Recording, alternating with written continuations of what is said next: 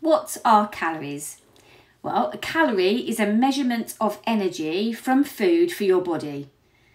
The macronutrients, fats, carbs and protein are what provide the energy from food, your macros.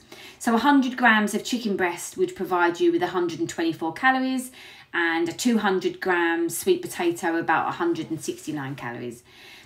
Fat provides the most calories for energy by providing 9 calories per gram, and protein and carbs provide 4 calories per gram. And you should get your calories from a mixture of all of those 3 macronutrients.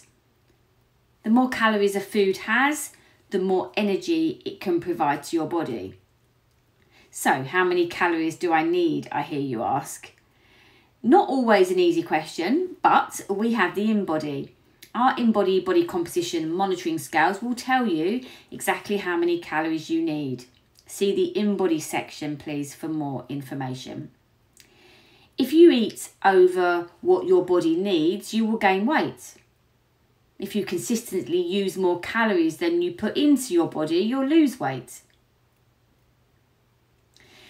When you eat more calories than you need, your body stores the extra calories as body fat and you will put on weight. The average female needs about 2,000 calories a day, and as I said, you can get this information from the InBody. Please check out the InBody section on Just Coach.